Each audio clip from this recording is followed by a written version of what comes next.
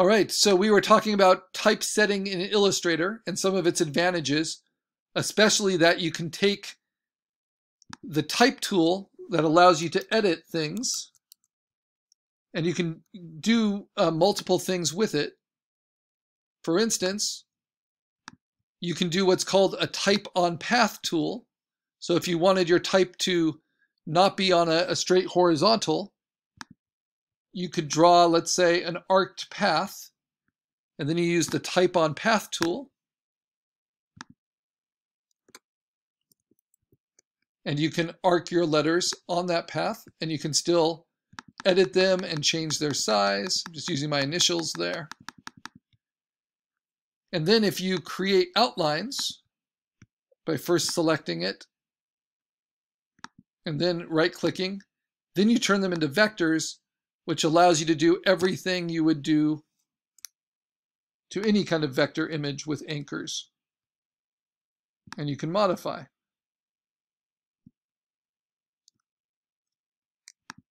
All right, so what do you do when you're done with it that's different than out of vector.com? Because we created outlines, I'm going to go ahead and delete all of these other aspects. Because we created outlines, all of these are individual vector paths. And so when we save them, we're going to save them as an EPS file or as an SVG. Let's see what the difference is, right? So I'm going to call this, so Plague Illustrator Test as an SVG. And then we have a different format that I usually use, which is an EPS, which is another portable vector format that Illustrator allows us to save.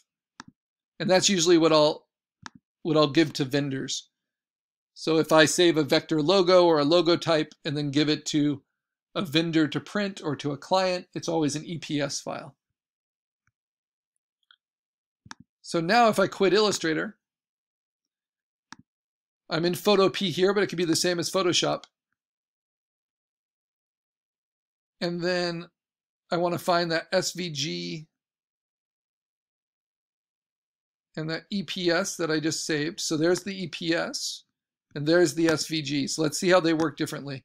If I drag and drop the SVG in, it's not missing any information. It's all there. It comes in as a smart object.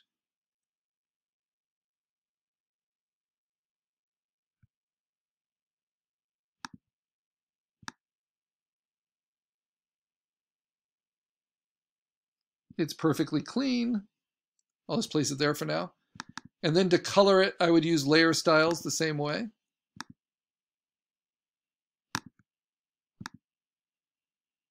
As we've learned in the past.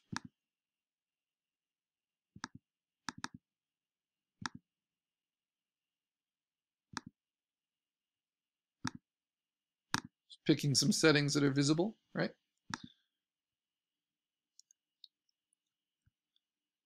And we'll be playing with coloring our vector type next class. But that all comes in cleanly, as opposed to when I tried to bring in the SVG from vector.com, because I wasn't able to trace it as outlines, it's not able to read it. The only things it was able to read were the individual vector shapes I made on top of it. Now, what about the EPS? The EPS basically is an SVG file without the artboard around it. So the EPS, it just locks right to what the cutout is. So it's just a really efficient portable vector file. And that's why I usually use it to send to clients, but it operates the exact same way. So EPS and SVG are vector file formats that can work between programs.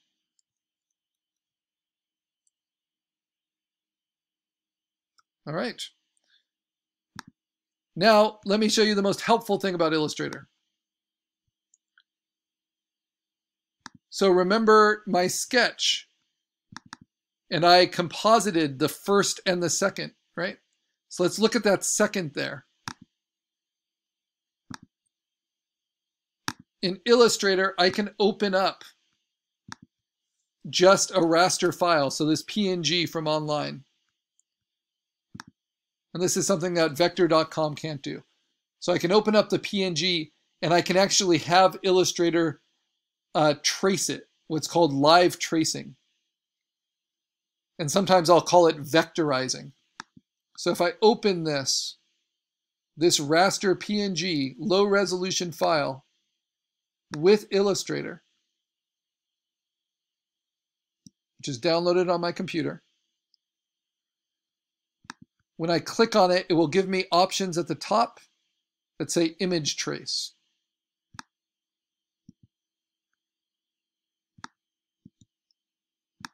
And then I have different options. I'm going to choose black and white logo. Then I'm going to go to advanced options, which is here. Click on advanced and say ignore the white. And when I zoom in, you're going to see that it's trying to trace it into a clean vector. And I have these controls to kind of adjust how clean it is, how curvy it is, how contained it is, right?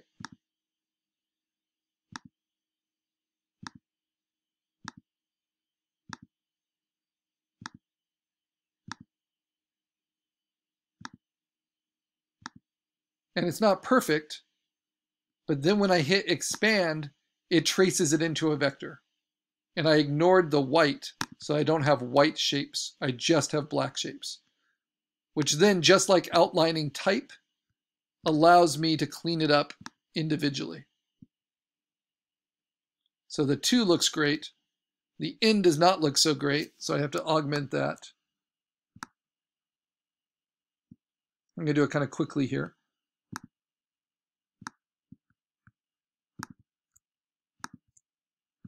And unlike in vector.com, I really like the pencil tool in Illustrator. It's kind of like magic scissors that just let you redraw the edges as long as you start and stop on the same path.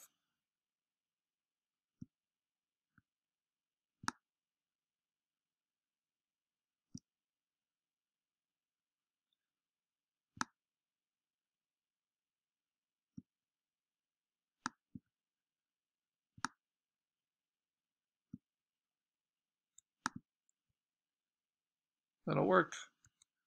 And then you also have kind of some smooth functions, which are nice, under the pencil tool. So it just will even out curves and try to reduce the number of anchors that are used.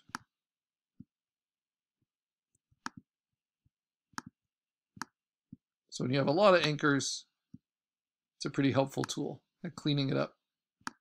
Works especially well on type.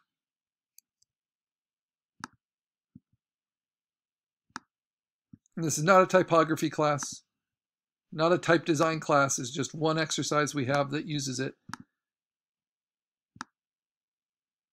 But it's definitely something that's needed in our world. And I wanted to show you some of the tools that are most helpful. And even if you work as a digital artist, and there's always a graphic designer that's working with you, that does all of this for you, it's good for you to understand what goes into it so that you can make better artwork, more versatile artwork to go with such things. And I had to deal with that all the time working for newspapers and doing kind of covers. You want to make sure there's room for the typesetting. Sometimes they know what the type will be already, and then you can make artwork that goes with it. That's often the case with weeklies or magazines that have title flags they always use, like Time magazine. You're always designing around that iconic title flag. And other times you get to design the type. Things like album covers. So for that, now I can just save it as an SVG or an EPS.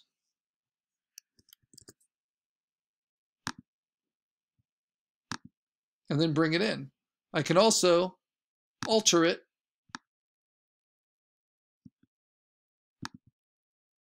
just as a vector without having to trace everything individually.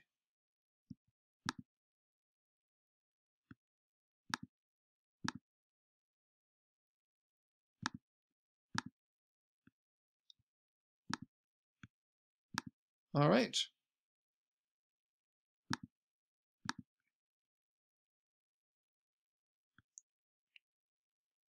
So there's that EPS. Then I can just drag and drop that in. Comes in as a smart object. It has all that extra space around it just because of the artboard that it was on. Oops. But then I can rotate it.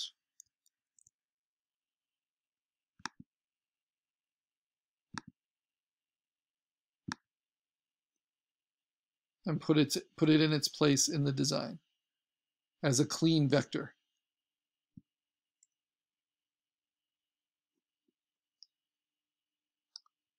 So sometimes paying for the programs just saves you time. But any way you go, we just want black vector type to be used. All right. So that will do it until next time. And next time we are going to add color to our type, and we are going to add a background, and we're going to add a border and turn these into posters. And if we look at our course outline, these aren't due until a week from now, assignment 8. So we're going to look a lot at kind of finishing processes and printing processes and something called color separation for printing to get to our finished example. And then also next class, I will show you how we can just make custom type. So I'll take my sketches into vector.com and then just trace these with the pen tool